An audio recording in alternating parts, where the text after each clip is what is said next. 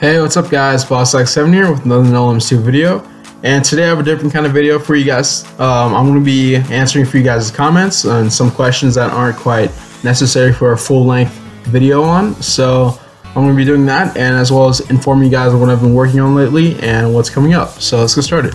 So first question by Fury325 Club: can you make a tutorial on how to take the logo off the trains? So let's go ahead and do that now. So as you guys know, for the regular version No Limits, there's a watermark on all the trains and you can't take it off unless you get the pro version. So if you guys want to take it off, I'm going to show you guys how to do that now. So go ahead and go to Google or any kind of browser you guys use. Go ahead and download the texture that you want based on any color or any texture. Let's go ahead and make a new coaster real quick. It's called tutorial or whatever. There we go.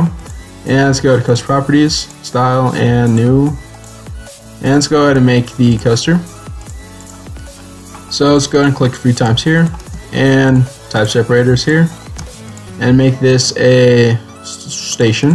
There we go. Alright, now once you've done that, now if you want to get this to take, if you want to take the watermark off, it's pretty simple. So make sure you download that texture.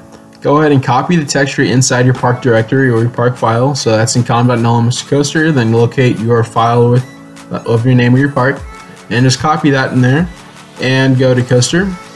Actually, let's go to unfreeze, okay? So let's go to coaster. There we go. Coaster properties. Go to trains. And then go to color setup. And you'll see down here it says car texture 1 and car texture 2. So I just put in a random steel picture here. So I'll click that. And for the second one, go ahead and do the same thing. And press OK and OK and then freeze. Alright, there we go. Now you can see that the car texture is in fact gone. And basically the texture that you uploaded will replace the color texture, so you can't change the color after this.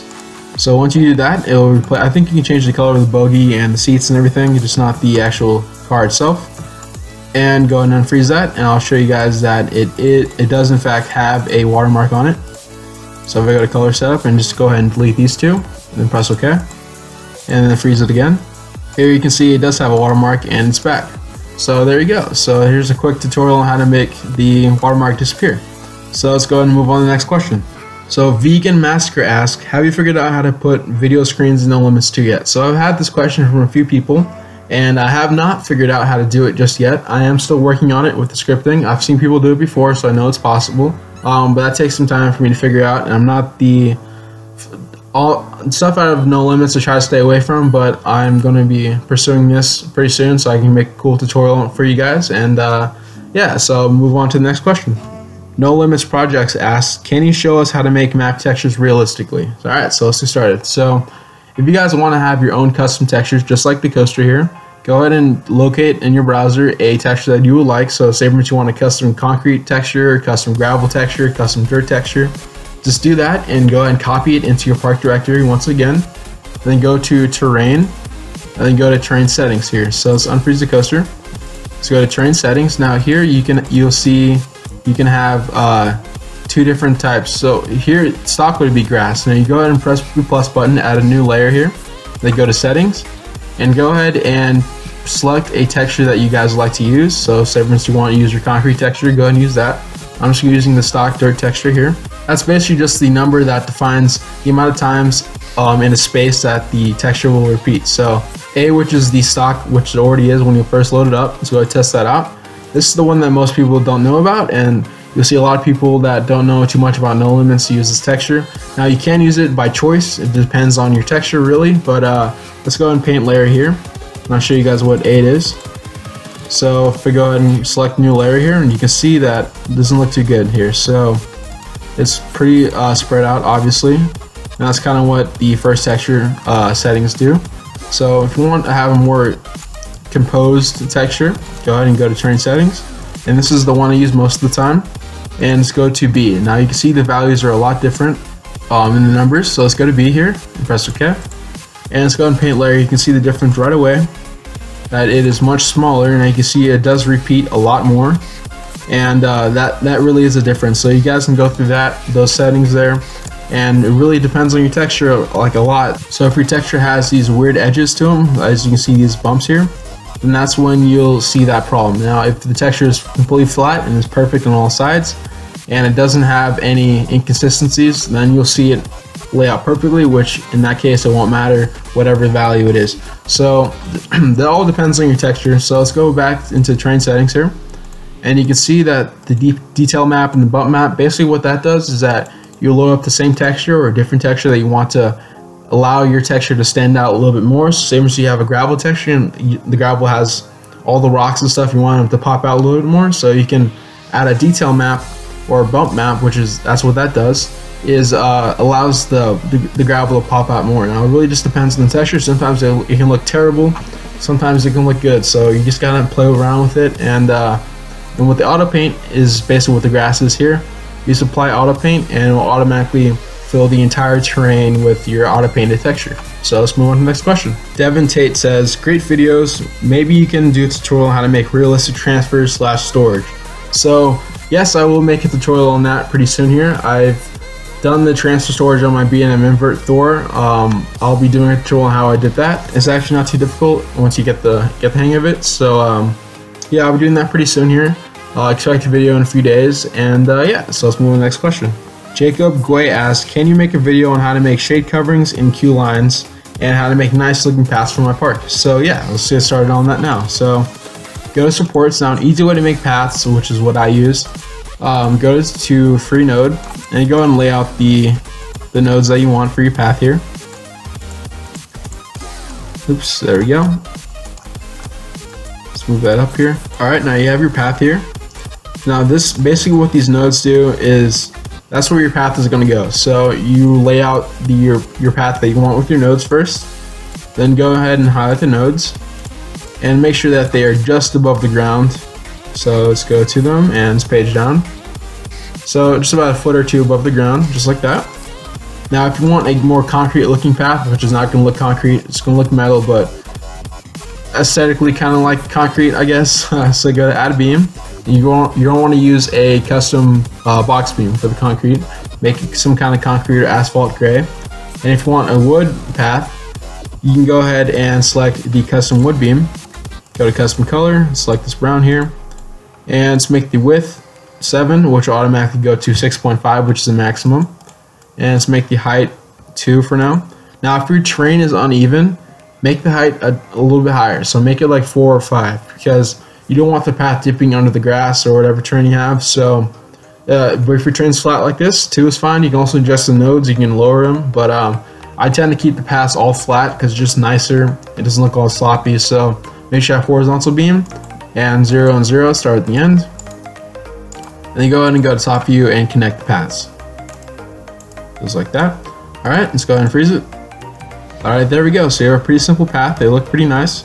You guys can change the colors and also the wear on the paths. So you go ahead and make a new file. You can change this to really worn. So if you want really beat up looking wood paths, you guys can do that. And also, if you guys want to see more of wood plank paths like piers and stuff, go ahead and let me know, because I can make a tutorial on that. Yeah, I'm just telling you guys now, it will be pretty tedious making that yourself, but it will be worth it in the end. So yeah, so let's get on to the next question. No Limits Coastal World asks how to make RMC or Raptor track tutorials. So I will be doing a tutorial on that pretty soon here, maybe a few days, and it won't be using supports, unfortunately, but there is a light pattern editor in the game I will be using to make the track. So it will still be in game. It's not 3D modeled or anything like that, but yeah, so I believe there are tutorials already out there on this, but I'm just gonna do my own spin on the tutorial and go ahead and make one for you guys pretty soon. So stay tuned for that. Next question. Liam Wright asks, can you do a tutorial on how to make RMC? I think you're asking about how to make RMC track. Now once again, I believe there are tutorials already out online on how to make that. I will make a tutorial pretty soon, maybe next week, on how to make the track, and maybe how to even style an RMC coaster. I've made a few myself. A few of them I haven't released yet, but yeah, I've been playing around with that for a while, so we'll see on that. And next question. Faisal3321 asks, how to make coaster signs. So let's go ahead and start that now. So coaster signs are pretty easy. It depends on what kind of design you're going for. If you want a really flush look to them, like you have to use a lot of nodes to make the letters look pretty perfect. But I'm just gonna show you guys how to make the generic simple signs that everyone can do for all the coasters. So let's get started here. So I'm gonna go ahead and make a Terran sign. So let's go to unfreeze. Let's go to supports. Add free node, and let's go to front view. Now, the key thing with this is keeping it balanced, so you want to measure out the size of the sign that you want. So I'm going to go ahead and use a full 10 by 10 square here. This is on a 1 foot grid. And I'm going to use 9 or 8 of the 10 squares for each letter. So for the T, I'm going to start here in the middle and go to this end here, just like so. But that's the T. Now make sure you skip 1 square on each one. Now for the A, let's go ahead and start in the middle here. And usually for the A's, I add 2 nodes on the bottom here, because if I just went across like this, then the beam on the bottom would be at a slant, so it wouldn't kind of match the rest of the letter design. So I add a little node to keep the beam on the bottom at a right angle, and so I'm do the same thing for this side. So skip 1 square in, and let's go ahead and kind of measure this out in the middle and add 2 nodes in here. There we go. Now for the R, let's go ahead and make the R now. So start up here, 1 down there, and let's go about 2 here. And start drawing across, down, and there we go. That might be too big, so I'm going to scoot that up a little bit. And add 1 parallel to this piece here. And let's go ahead and add, R is going to be a little bit shorter here, so kind of move this up. Kind of keep it adjusting it as you needed it. Let's move that piece up. Let's add 1 more node in here. There we go.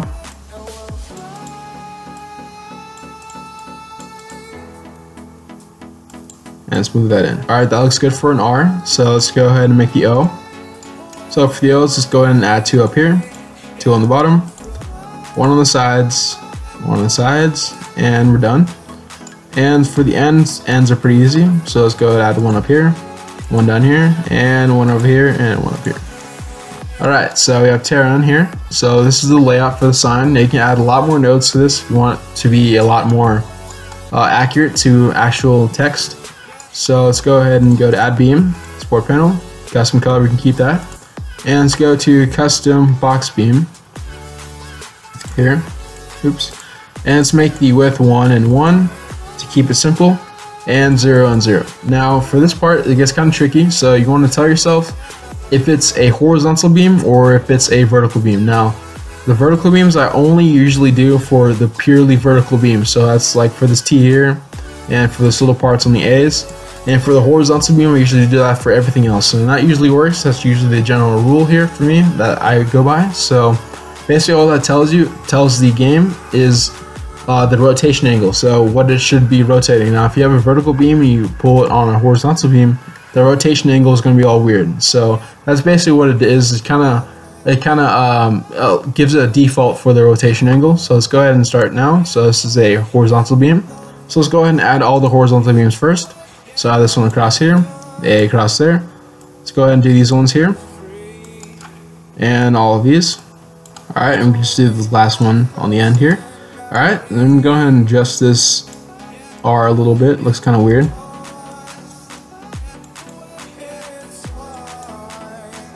Alright, that looks worse.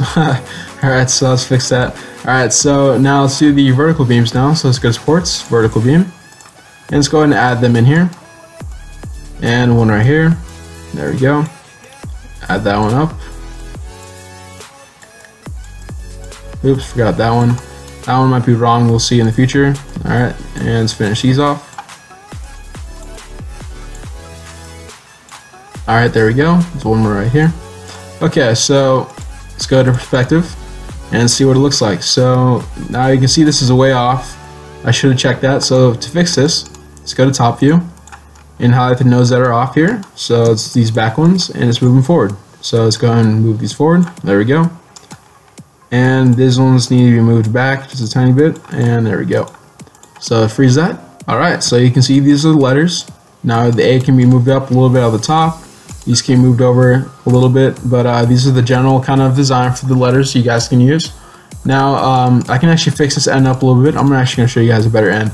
So that's just a simple one. Let me show you guys a better one. So if you delete these real quick, you go to Sports and add a node right in here, just like that. That's pretty simple. And go to Sports, let's do vertical beam first. Move that in just like that. And let's do horizontal. There we go. And connect these two. and connect them across. There we go. And let's go ahead and move this entire thing in. There we go. Move all of these in. And let's move these in.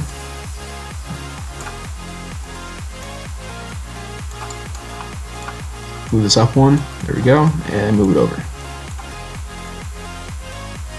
Alright, there we go. Let's see what that looks like now. And freeze. Alright, same problem as earlier, so we need to adjust these nodes real quick.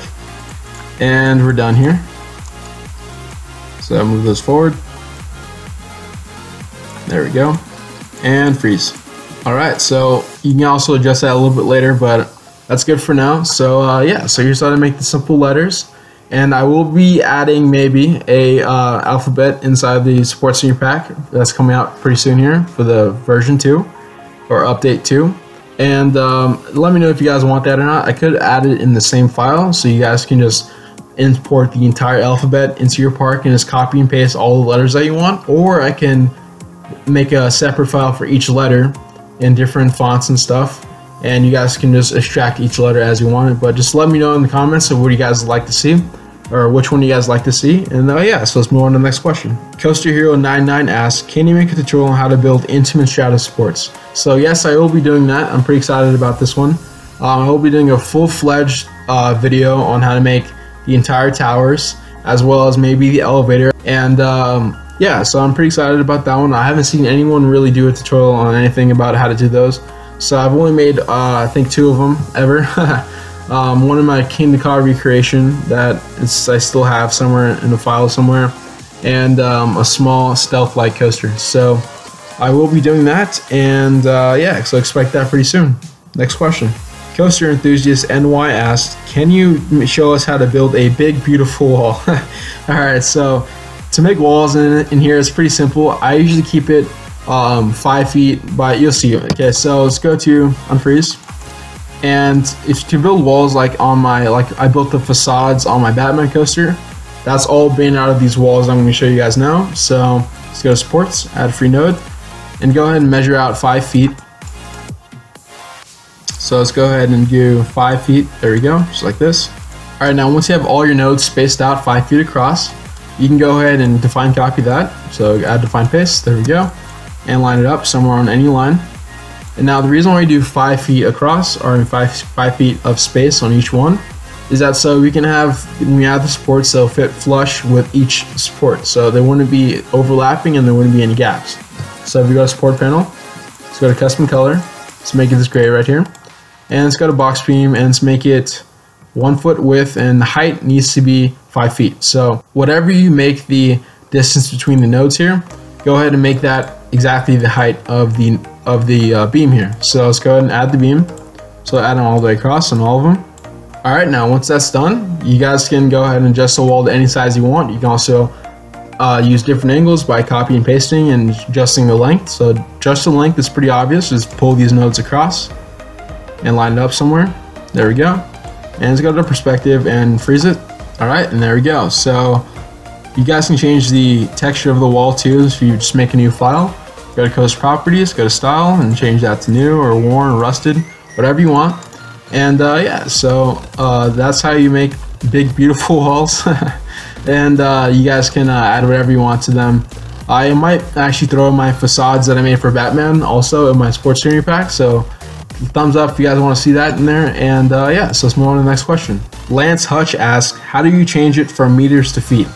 Now I get this question a lot, obviously, because I do all my tutorials in feet, and a lot of you guys work in meters. So to change this, go ahead and go to setup right when you open up the game on the home screen, and click the others tab. Now in the others tab, you'll see all your settings. You can change them there. And yeah, so hopefully that helped. And next question. Question here, Golden Snake 1 asks, how to make realistic aero supports. Now for this, I'll be doing a full tutorial on this as well. I will be doing a boomerang coaster, and we're doing custom supports for the loop as well as the lift, and for the Cobra roll too. So yeah, so stay tuned for that. I'll be doing that entire tutorial probably next week, and because I got a few people asking for questions on how to do that too. Also the custom supports for the loop as you see on boomerang coasters. So yeah, so a few more things here. if you guys want to change a few questions people had for the supports on coasters. So say for instance you already finished building your coaster and you forgot to change the footers. Now you want to change all the footers all at once. You don't want to go through and click each one. So if you unfreeze the coaster, I'm just going to add a bunch of footers here. Alright, so you already added all your footers and you want to change them all at once. It's pretty simple. Now this works only with footers. Now if you try to do this with supports, it's not going to work. So this is a cool little tip for you guys to do it with just footers here. So let's go ahead and hide the whole thing. And you go to support panel. Now you can change all the footer settings right down here. So if you want to change the height, change to 2 feet. And change from the square, which is obviously the stock, and just make it round. And close that out. And when you freeze it, you'll have your footers all changed all at once. So say for instance on wood coasters, you want to change the footers there. Steel coasters, same thing. Alright, and one last tip for you guys, for me. If you guys want to add your own custom supports, and you have your track here, so I'm just going to spam a track right really quick. Alright, there we go. And say for instance I want to have my own custom supports on this track, right? And I don't want to, now the standard way of people doing it is going to support panel and going to rail connector and then going to here, top view, and then clicking in here and then lining up all the footers. I never do that. I think that's just a waste of time. An easier way to do that is going to the prefab panel, choose prefab, and just select whatever you want for the prefab. So I'm just going to do this for right now. Alright, there we go. So add prefab. Go ahead and click it in. So click in all the supports wherever you want them. And hide the entire coaster once you've done that on sections that you just want the normal supports on. If you want to do your own custom supports, just do your own custom supports, a lot easier that way. And I mean, I'm talking about like for like custom supports that aren't like standard kind of angles like these ones. So like your own custom supports for say for instance X2, the little part that goes over the queue line, that kind of stuff. So let's hide the whole thing once you've done that. And let's go to atomize prefab. So atomize that. And there you go. So now you're set. Now you can adjust each one the way you want. You can change the settings on all of them. And yeah, so that way you don't have to keep on adding each rail node yourself and lining up the footers. This is just a lot easier to do it this way. A lot faster, saves you time, and because No Limits is a pretty time-consuming game. So yeah, so that's the last one for today, guys. A few more things. I have been working on the Iron Man coaster, so that should be coming out in a few weeks here. That's going to be pretty big, so I've been putting a lot of time into that, as well as the update 2 for the Sports Junior Pack. If you guys want to see anything else in the Sports Junior Pack, let me know in the comments, because I can still make it before I release it. I think it's going to be released by Thursday, so stay tuned for that, and this is for all the updates that people wanted. And what else I've been working on? Oh yeah, I also been working on a Jurassic Park ride. I haven't shown you guys anything on that, but that should be coming out soon. And let me know if you guys want me to do a superhero sets of coasters or Avengers. And also, as my last tutorial, let me know if you guys want to see more tutorials or more coasters, because I'm trying to get a balance between this and my real life with college and stuff. So coasters do take a long time. The problem with that is that I can't make videos while I'm making coasters unless you guys want to see like time-lapse videos or anything like that. So let me know. I can actually just record me building and just time-lapse the entire thing. So once I release it, I can go ahead and release the time-lapses in series, or release the time-lapses and then release the coasters. So let me know which one you guys would like to see. And yeah, so with that, I'll see you guys in the next one, and subscribe and like for more. Until you find your way back home.